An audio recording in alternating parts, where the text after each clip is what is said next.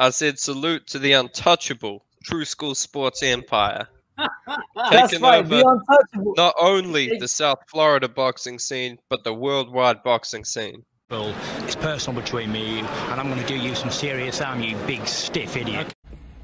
The untouchable True School Sports Empire proudly presents something the boxing games are missing. Hey, what's going on? It's your boy BT, and I came here to talk some boxing with the thousands of True School Sports subscribers. Now, this is a classic fight review.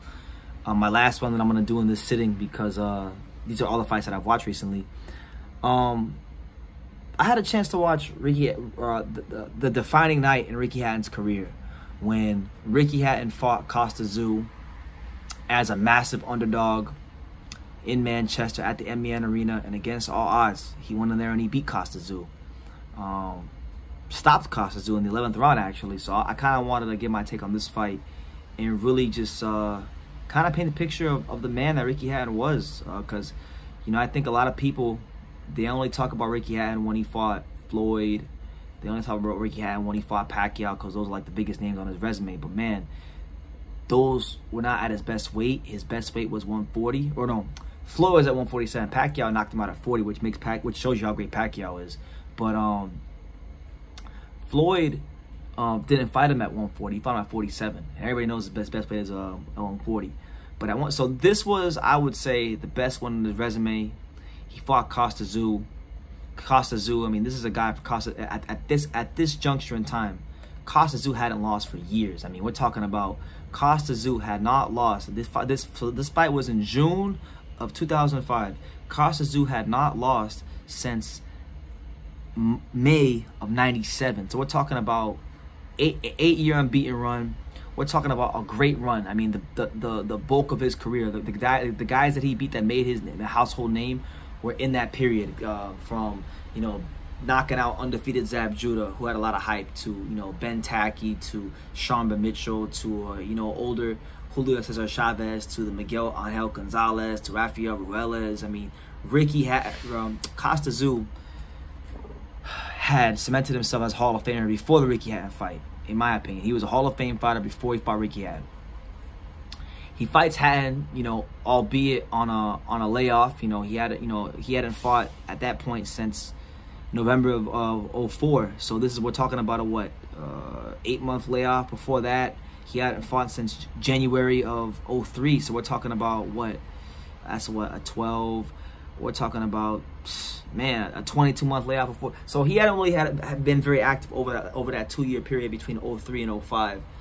He was older, he was inactive, but he was still a heavy favorite because he was Kostya Tszyu, and he hadn't lost for like 8 years, and he is the same guy that knocked out Zab Judah in 2 rounds, and he was the real deal. No doubt about it. So Hatton had the home field advantage. We saw a fight where, you know, Kostya Tszyu, who was a dominant and just feared champion, you know, Ricky Hatton fought that fight. That he's the same kind of way he fought against Floyd, he fought against Kostya Tszyu, but that style obviously at 140 is more effective because it's more of his natural weight. He would get in your chest, he would push you back, he would grind you down, he would throw combinations when he had space to throw combinations. And you know, this is a lot different than what Kostya Tszyu wanted to do, because Kostya Tszyu comes from that, you know, Soviet Union school of the amateur system, to where, you know, it's very fundamentally sound, it's very textbook, it's very distance orientated, you know, it's very jab dominant to set up the right hand. And that was kind of the cat and mouse game going into the fight. Now, early on, I really think the way Hatton style favored him.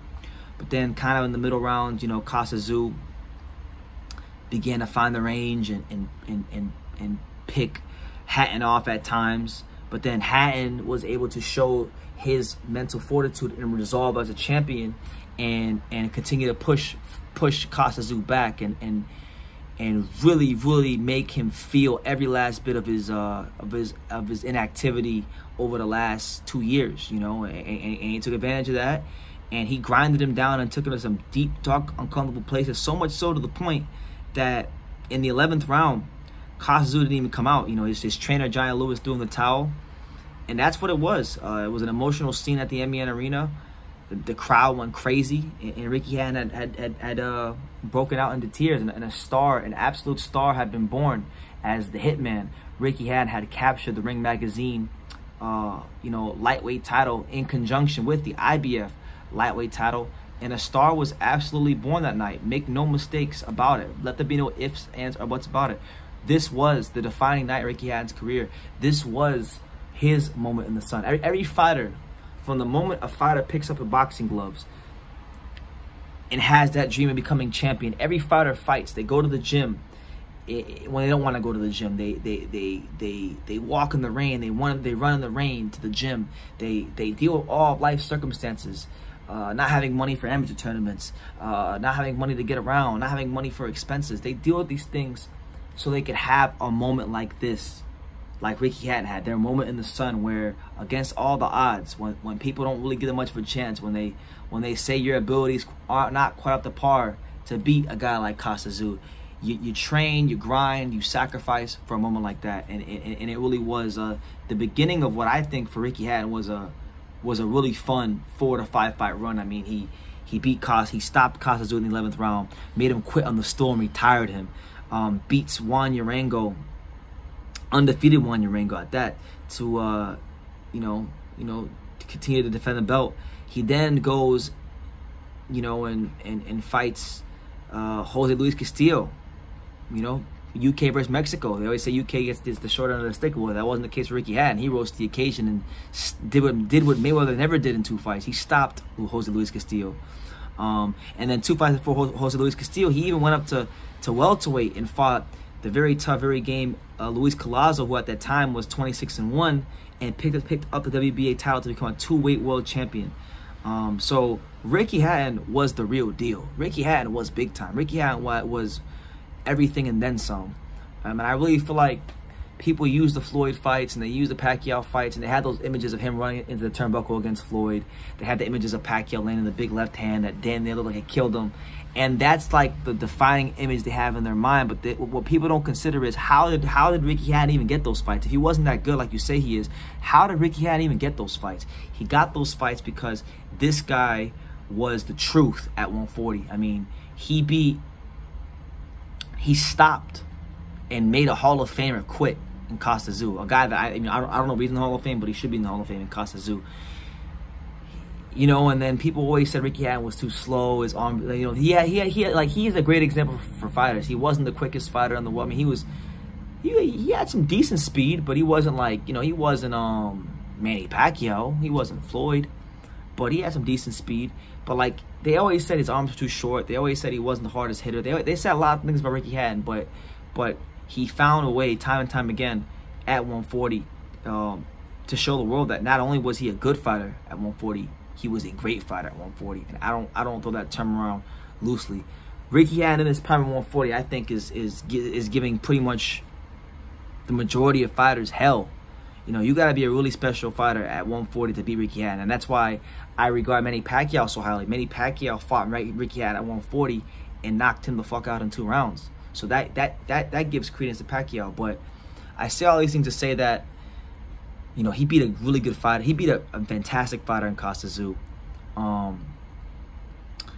Kostya Tszyu retired after that fight, and he was so, if you go and you watch the fight and you watch the interview, he was so gracious in defeat. It's really a far cry from what we have now in boxing. And sometimes this is why I can't watch classic boxing too much, because I just feel like fighters and the men in the sport they were more manly than they are now. Kostya Tszyu did not make one excuse. Kostya Tszyu didn't try to say anything to demean or discredit the win of Ricky Hatton. He was so gracious in defeat, and it made me respect Kostya Tszyu that much more. And it's not hard to see why Tim Tszyu so likable. I met Tim Tszyu. I was at his media workout for his American debut against Terrell Goucher in Vegas. And it's not hard to see why Tim Tszyu is how he is when you see how his dad acted like the proud, dignified champion that he was. I mean, this is a guy in Kostya Tszyu that had not lost for 8 years. He had knocked out, he had beaten big names, like top quality names in the sport. I mean, we're talking about when Zab Judah was like hyped up, beat the living shit out of him, made him do the chicken dance, got him out of there in 2 rounds. You know, we talk about, I mean, albeit it was a very, very old Julio Cesar Chavez with 103 fights, he still fought Julio Cesar Chavez in Phoenix. He fought Julio Cesar Chavez on the West Coast in an area where, you know, anybody who knows anything about boxing knows when you fight a big name, money-making Mexican fighter like Canelo, Julio Cesar Chavez in Texas, Arizona, or California, one of those highly populated Mexican states, it's very likely you're not going to get the luck of the draw so far as judging is concerned. But Kostya Tszyu made sure he didn't allow the judges to ruin his night against Chavez, and he made sure he stopped him in 6 rounds. And he showed his quality time and time again. And I have so much respect for Kostya Tszyu. I love to meet him one day. I met his son, but I love to meet him because just a really good fighter. And yeah, Ricky Hatton was if you don't take nothing from this video, please take away that Ricky Hatton was nothing but the truth at 140. And he was a big-time fighter. He was pay-per-view. He was worth your dollar. He was worth your time. He was worth your energy. And I just don't think he gets the credit he deserves. So, yeah, we'll leave it at that. That's my thoughts on Ricky Hatton and that magical night at the MEN Arena when he stopped Kostya Tszyu and retired him. So leave your comments down below. Make sure you guys take the time to subscribe. And like I say in every single one of these videos, you can love me or you can hate me. But I'm just a kid from Daniel. So until next time, take care, guys. And I think True School Sports, he's the truth. One of the best the best. Ooh, the number one. Number one. Brandon, you've been there, man, and you're building up a good following with us. Thank you. And I'm proud to be a part of what you're doing too. You are spectacular, and you know. Thank you, man. All the best to True School Boxing, and keep up the good work.